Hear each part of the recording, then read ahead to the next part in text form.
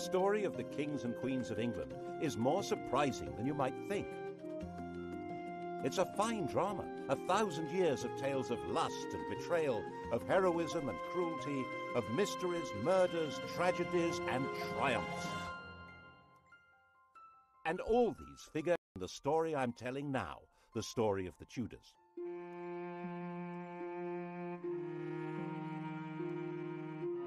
Above all, though, the story of this great dynasty of rulers is a tale of passionate love affairs and what happens when love and high politics collide.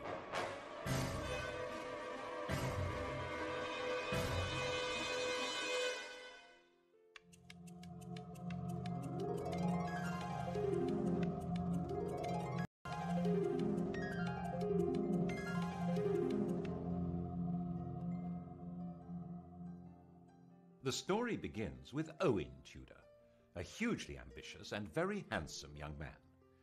His father was an outlaw hiding out in the Welsh hills, but Owen managed to get employed as a servant in the household of the infant Henry VI. Now, this household was run by Henry's mother, Queen Katherine de Valois, a very sexy widow, who fell for Owen completely. There's no record that they ever got married, but they did have 5 children.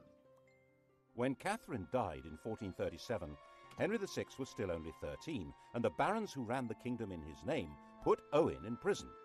But when Henry came of age, he brought his stepfather, Owen Tudor, back to court and gave earldoms to his stepbrothers Edmund and Jasper Tudor. Owen ensured Edmund's marriage to a girl from Henry's family.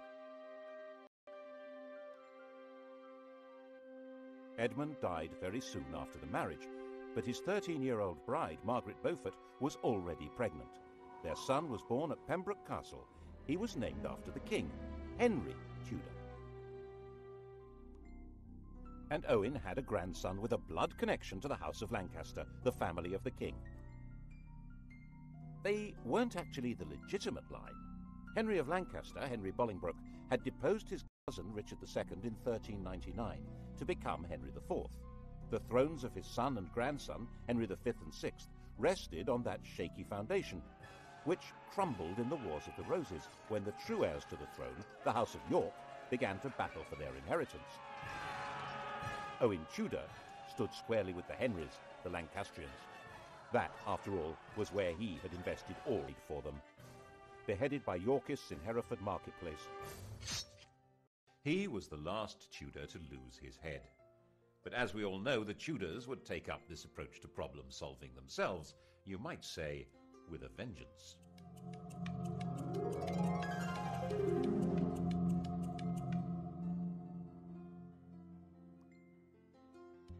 Edward of York seized the throne, Edward IV, and Owen's 4-year-old grandson, Henry Tudor, began what would be decades of living on the run or as a refugee. 3 years later, King Edward did something that would eventually give Henry Tudor everything Owen had wished for. He fell in love, and that began a chain of events which altered all England's history. When Edward was about 20, he was waylaid by an attractive widow of about 25 who was trying to recover her late husband's property.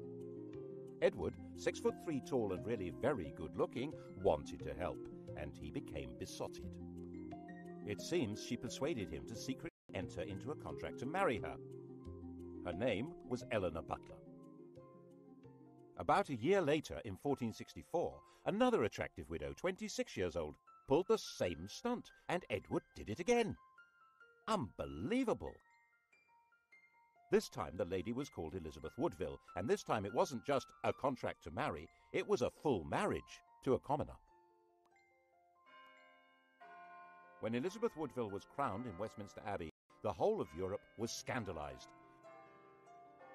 Marriage was all about alliances of power and property. Marrying a penniless woman for love was simply disgusting. The negotiators trying to arrange a proper royal marriage were humiliated. And when Edward heaped honours, wealth and titles on Elizabeth's relatives, the Rivers family, the nobility of England were outraged. They were, quite frankly, getting completely above themselves. If anyone had known about Edward's promise to marry Eleanor Butler, things would have been even worse. But she was quietly shut up in a convent and died in 1468. As it was, Edward lost so much support that in 1470 he was actually driven out of England, and Henry VI came back to the throne. A few months later, Edward came back into London and regained the crown, thanks to the strong support of London merchants to whom he owed money, and even more, it was said, of their wives and daughters, who really seemed to have found him romantically interesting. Which, face it, Henry VI certainly wasn't, unless you fancied an elderly saintly scholar who'd lost his mind. In the battles that followed, Henry's son, another Edward, was killed, and King Henry himself, captured, disappeared into a prison and was never seen again. The whole male line of the House of except for one fragile thread, Margaret Beaufort and her 15-year-old son, Henry Tudor. Not that they had any claim to the crown. Of course, the Lancaster dynasty had begun by simply usurping the throne, but on top of that, Margaret's grandfather was illegitimate. A law had been passed to make him legitimate, but it also barred him and his descendants from the succession. And that would probably have been that, if it hadn't have been for Edward's little secret, which didn't emerge until Edward himself was dead. He was only 41 when he fell ill and died. His son, the Prince of Wales, also called Edward, was just 12 years old. Everyone refers to this young man as Edward V, but he was never crowned.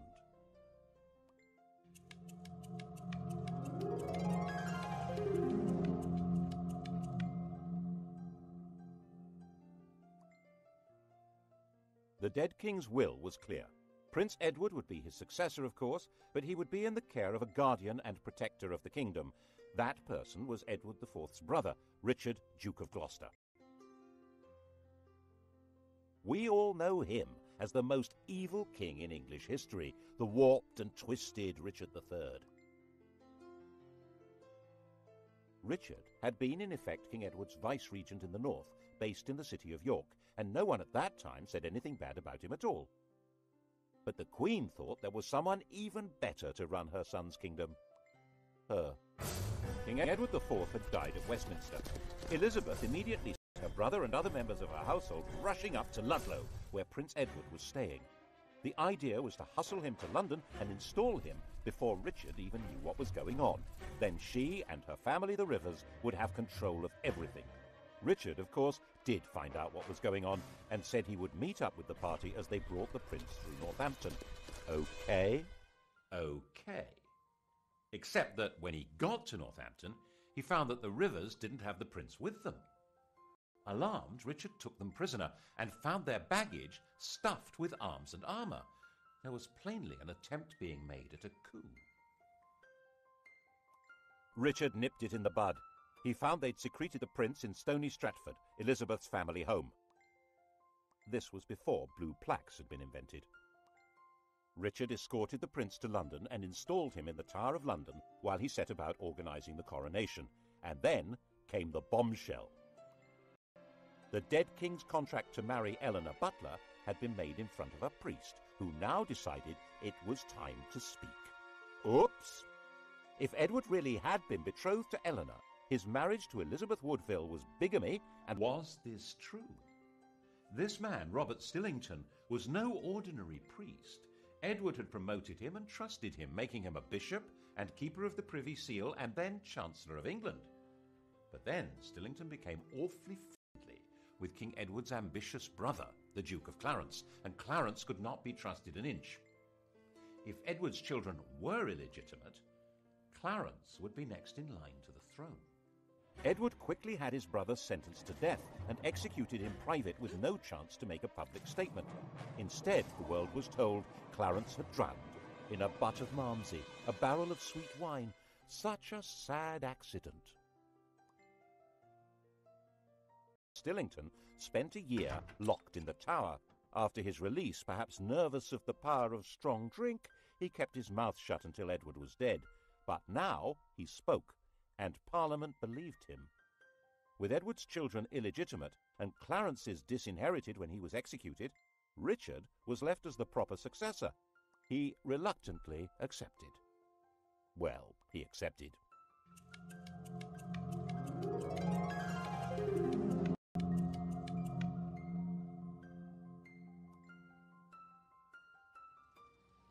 and the Tower of London changed from the Prince of Wales's palace into his prison. He shared it with his brother. Neither was ever seen again. Did Richard have them killed? No one knows, but later the evidence was going to be shaped as far as possible to make him guilty. He's been said to have personally killed Henry VI and Henry's son, whose widow he married, and done the dirty deed with Clarence and the Mumsy, quite apart from the murder of the princes in the Tower. The picture of Richard that's come down to us, the hunchbacked, sinister and ruthless tyrant, is a caricature painted after he'd been deposed and immortalised by the Tudors' greatest propagandist, William Shakespeare. One of the buildings inside the Tower of London was even given the name the Bloody Tower to associate it with Richard's foul murder of the princes, though they almost certainly were in a different building anyway. He'd certainly been a popular figure in the north of England, where his brother had charged him with healing the divisions of the Wars of the Roses, but it only took 4 months for a rebellion to emerge against him. The rival candidate was, of course, the boy across the water, now not such a boy, Henry Tudor. The House of York was now as extinct as the House of Lancaster. Henry Tudor was all there was for disappointed Yorkists as well as Lancastrians. And there were plenty of disappointed Yorkists. Richard gave positions, power and wealth to men he trusted, whom he'd got to know in the north of England, leaving a lot of southerners out in the cold who thought they could do much better under a more sympathetic French soldiers. Owen Tudor's grandson landed at Milford Haven in Wales on the 1st of August 1485. 3 weeks later, when he came to do battle at Bosworth, his force had grown by just 3,000 men. Richard came to the battlefield as rightful King of England. Before the battle began, he held a coronation ceremony, restating his right of true succession to the crown, a right which Henry Tudor did not possess at all. Actually, given the fact that his family was specifically barred from the succession, he had pretty much less claim than anyone else there. But that's not how things were working out. Richard III was the last English king to die on a battle. The crown of England was found lying under a bush at the end of the Battle of Bosworth and placed on Henry Tudor's head. And Henry understood how you rule England. Not by winning over great nobles, they'd pretty well all been wiped out, but by winning over public opinion. The pen is mightier than the sword, especially when it tells the story of what happened.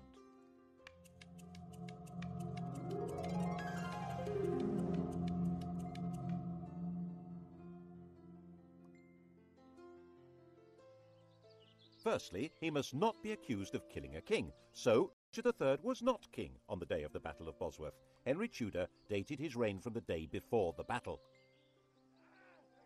It was Richard who'd been fighting against a king, not Henry. Henry was king. It was Richard who was the traitor. Got that? Secondly, he must deal with the question of his legitimacy as a ruler, so he married Edward IV's daughter. She was the legitimate line of descent from William the Conqueror, a true Plantagenet. Their son, when they had one, would be the legitimate heir by every possible standard. Well, so long as Edward IV's daughter was legitimate, so that had to be dealt with. All documents relating to the business of Edward's marriage to Elizabeth Woodville being invalid were destroyed. All documents relating to the illegitimacy of their children were destroyed, including the Act of Parliament that had spelt out why Richard should be king. These orders were carried out so efficiently that only one copy of the Act has ever been found. That's how we know about it. Other evidence may have existed, destroyed even more efficiently. And if the children were not illegitimate, then of course Prince Edward had been the true King of England, and Richard was a regicide. What a villain! Assuming, of course, that Richard had been responsible for the boy's death. Well, he couldn't be alive, because if he were, he, and not Henry Tudor, would be the rightful king. There are some nasty people who suspect that if the princes in the Tower were still alive before the Battle of Bosworth, Henry would have disappeared them. Richard III, destroy him, it did the world a favour.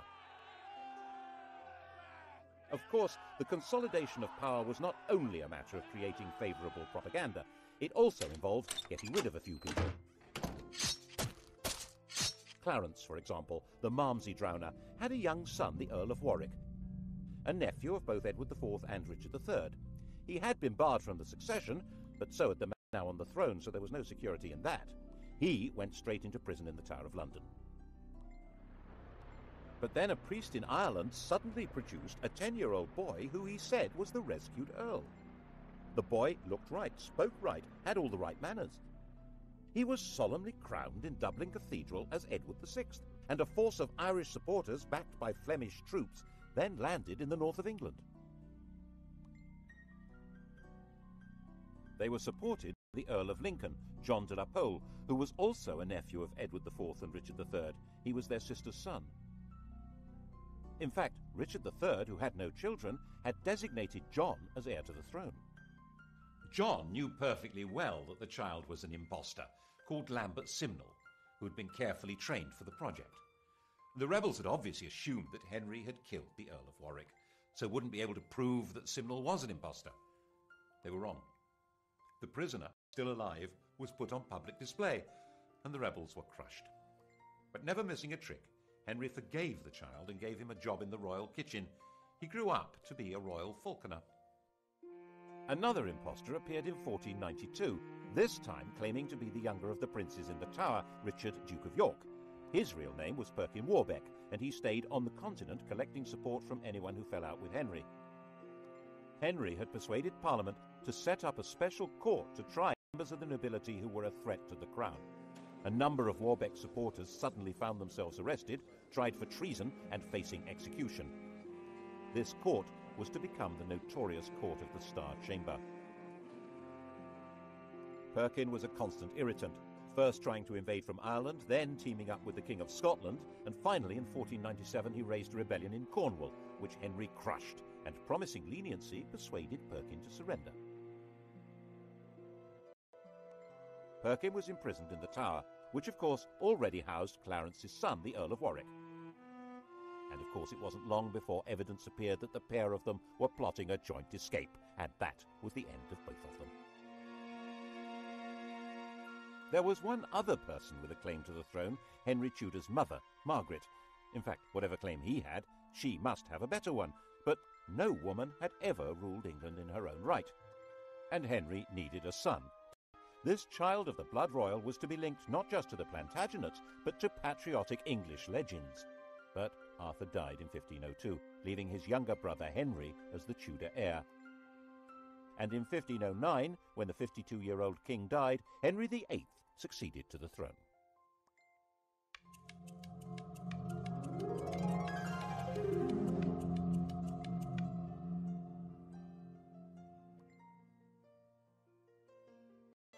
He was the perfect king, a king out of the storybooks. He was 17 years old, extremely well educated, extremely good-looking, with polished manners and the style and physique of an athlete.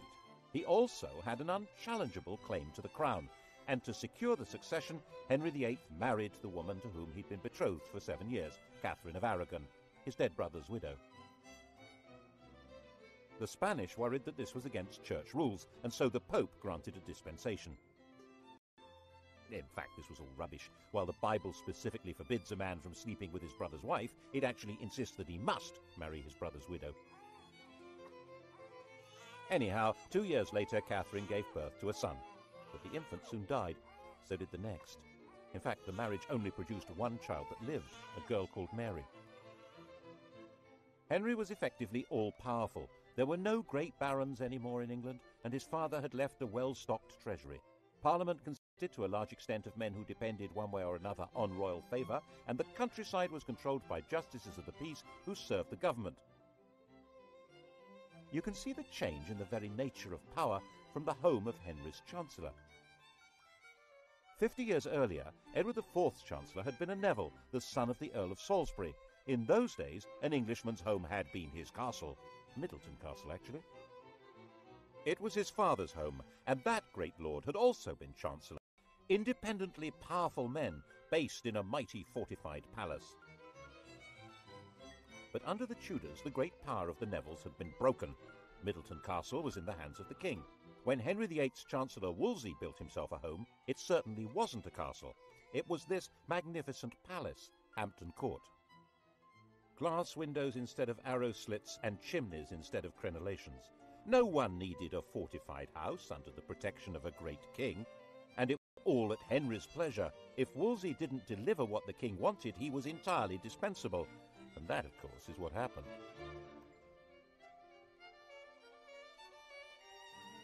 The royal marriage was haunted by the ghost of their dead sons. By the end of the 1520s, Catherine was in her late 40s, had stopped getting pregnant, and there was still no male heir, just a daughter. And England had never been ruled by a... Then he would be free to take a younger bride and make a baby boy. The bride in question, Boleyn, was already well installed in Henry's life. Henry, who'd already enjoyed her sister as his mistress, had wooed Anne with enthusiasm. He married her in 1533. Her coronation didn't seem to impress Londoners. Their entwined initials on the banners produced shouts of, "Ha ha!" She was visibly pregnant and gave birth to a child. Drat! Another girl. She was named Elizabeth, and little Mary was declared illegitimate. The legality of this marriage must be sorted out before her next baby. That was Wolsey's job. He had to persuade the Pope that his predecessor should never have allowed the marriage to Catherine. Henry fancied himself as a theologian. He'd written an attack on Luther, which became a bestseller, and the Pope had declared him a defender of the faith. A proud boast which he stuck on the coinage and has remained there ever since. Every English monarch is fid deaf. So he told Wolsey exactly how the argument should be put to the Pope. Wolsey could probably have swung it if he'd been left alone. As it was, he failed and lost his job. And the Pope had also failed. So Henry, the defender of the faith, filed the Pope. To achieve this drastic act, having himself legally declared the supreme head of the Church in England, required an extraordinary shift in power. He had to find a way of giving the nation a voice so that it could say what he wanted. That way was through Parliament. The Church's wealth and power was hugely unpopular. The notion of no longer paying church taxes to Rome was really very cheery. But it wasn't as simple as that. Some people believed that the Pope really did represent divine authority. And for many others, there was a fear that the Pope might excommunicate their customers on the continent if they continued trading with them. With the effective help of a new chief minister, Thomas Cromwell, and a new Archbishop of Canterbury, Thomas Cranmer, Parliament passed the necessary acts. By the end of 1534, the King of England had become, legally, the total, overall, supreme ruler of the whole shebang. Once Henry VIII had become head of the Church in England, he was a new kind of king. One immediate consequence of the new order was that he had control of the fabulous wealth of the English Church. It wasn't just the Pope who got the sack. He closed down all the monasteries and nunneries. There weren't all that many people in them, less than 10,000 over the whole country, but there may have been 10 times that number dependent on them. And in areas such as Lincolnshire and Northumberland, there was armed rebellion. One of the rebel leaders was John Neville from that great old family of barons, but the Nevilles were no threat to the modern crown. The rebellions were crushed. And monastic lands were to turn themselves into grateful country gentry who would loyally support the crown. The old struggle for power between the papacy and the monarchy had now been decisively settled. Becket, the 12th century archbishop whose defence of church power had led to his martyrdom, had been the most popular saint in England. Henry ordered Becket to be declared no saint, to be tried and convicted of treason, and for his bones to be burned and the dust scattered in the air. Who's in charge now, eh? What's more, in 1536 Catherine of Aragon died, meaning that the problem of the ex-queen had gone away. He and Anne Boleyn dressed in bright yellow to celebrate. 4 months later, he was told that Anne had committed adultery. Henry was surrounded by courtiers jockeying for influence, forming alliances, factions, to do down those who might damage them. And Anne became a victim of an organised campaign by those who felt endangered by her faction. Whether it was true or not, no one knows, because Henry's fury was so total that her trial and those of her supposed lovers was a travesty.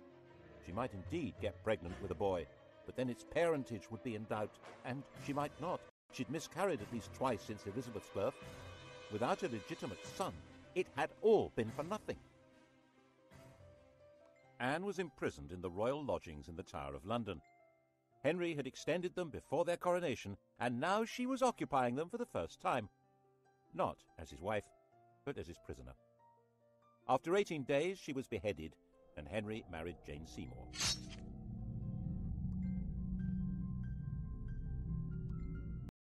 England after the death of Anne Boleyn was a kingdom like no other. Henry ruled in England as head of the church as well as king, like some pagan priest-king. He was the judge of heresy as well as crime. He held the keys to heaven as well as to earthly promotion. That chap in the Vatican was now just referred to as the Bishop of Rome. To even think the wrong thoughts in this kingdom could be treason. That was how the new Chancellor, Thomas More, found himself imprisoned in the bell tower of the Tower of London. Not for what he did, or even what he said, but for thinking that the king should not be head of the church. He was publicly executed on Tower Hill. Henry was terrifying, magnificent, generous, dangerous, and in most people's eyes, the best king England had seen in a very long time. And Jane had a son, Edward. Sadly, she died in childbirth, but the throne was safe. His only problem was abroad, and by 1539 it did begin to look as though the Bishop of Rome might be lining up some muscle against him. But there were now well-established and powerful Protestant princes in Germany, and on the fine old principle that my enemy's cleaves for a wife. The defender of the faith, intellectual scourge of the Lutherans, had married one. Actually, neither of them was much interested in theology, or in each other. Henry, now fat, with an ulcerating leg and a vicious temper, his 23-year-old wife was plain, smelly, and lacking in all the graces. He called her a Flanders mare, and they both quickly agreed the marriage was a terrible mistake. Fortunately, it was soon discovered that she had a pre-contract of marriage with someone else, and so there never had been a valid marriage to Henry. The only casualty was Thomas Cromwell, who'd set the whole thing up, and who now went to the block. Well, him and one of Anne's ladies-in-waiting, Catherine Howard. Her destruction began when More's ended. She was a kind of well-connected Monica Lewinsky figure, a teenager with sex on her mind who wanted to seduce the most powerful man around. And he fell for her and married her. And when she carried on being sexy and had sex with other men, he flew into another tempestuous rage and had her beheaded. Her lovers' heads were mounted on London Bridge. Henry decided to marry John Neville's widow, Catherine Parr. She was extremely nervous, but had no choice. She worked hard at trying to keep Henry's temper in check, moderating his ferocity towards people he thought were traitors or heretics, and persuading him to acknowledge Mary and Elizabeth as his legitimate children. His death, 4 years later in 1547, was obviously a huge relief.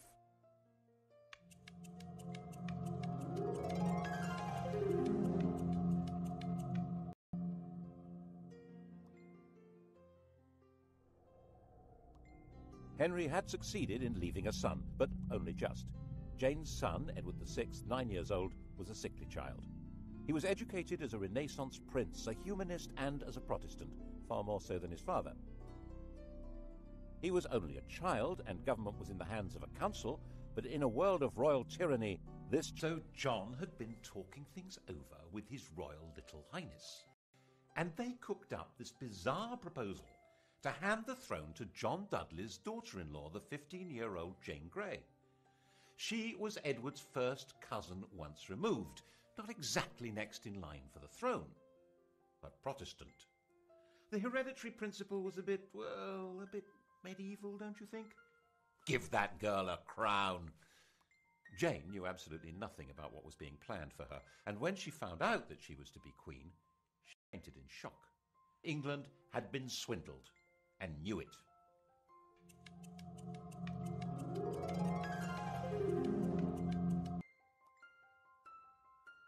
Jane came to London as queen, but was she? Everyone's eyes turned to Mary. Throughout all that had happened since Henry had disowned her, Mary had very publicly maintained her Catholic faith and the public celebration of the Mass. She'd become a symbol of resistance to tyranny, and whenever she appeared in public, she was mobbed and cheered. And now, Mary announced that she was the proper heir to the throne, and she was going from her home in Framlington in Surrey to be crowned in London. The journey was a procession through villages and towns filled with cheering crowds. She entered London to the greatest street party the city had ever seen. The dancing, drinking, and bell-ringing went on all night. After just 9 days as the first woman to rule England, Jane was placed under arrest by her own father, who was supposed to be her chief defender. She was imprisoned, and Mary felt obliged in the end to have Jane executed. It didn't help that her father joined a rebellion against Mary. But by then, 6 months after her triumph, many people were ready to rebel against Mary. The defiant woman who'd stood against tyranny was now on the tyrant's throne. The English didn't actually like the papacy, but Mary did. The English didn't like Spain, but Mary did. She married its king, Philip II. And the English didn't like being forced to subscribe to religious beliefs on pain of death. Mary had 277 people burned alive because of their religious opinions. Bloody Mary. Unable to have children, a bitter invalid, England's second queen died in 1558, 42 years old, the most detested ruler in all England's history. There were celebrations almost as fervent as had greeted her arrival 5 years before.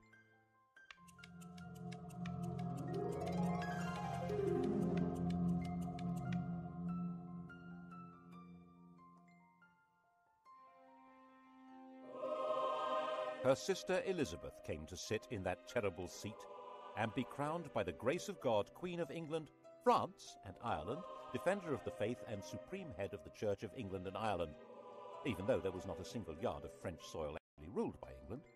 Calais, England's last little piece of France, had been lost just before Mary's death. England had become an island, and its queen would have to be an island too. She couldn't marry because that would create a king who would be either a foreigner like Philip or an opportunist courtier who'd come trailing faction and enemies in his wake. She would be both queen and king, the virgin queen ruling from a tyrant's throne over a people whose support was essential. Monarchy in England was a paradox, and Elizabeth's solution to the paradox was wholly bizarre. Male successors. That had not materialized, and now Elizabeth would choose to have no child at all. How would the crown survive? Elizabeth succeeded to the throne when she was 25 years old. By that age, women were generally married with children, but Elizabeth had never had any intention of doing that. Her father had killed her mother. His behavior towards his other wives had been equally dreadful.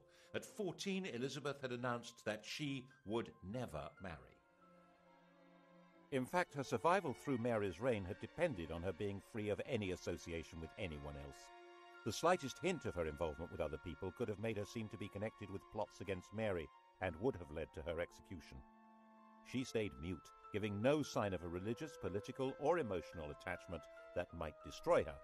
By the time she came to the throne, the persecutions of her predecessors had left it a stark and lonely place. 9 bishops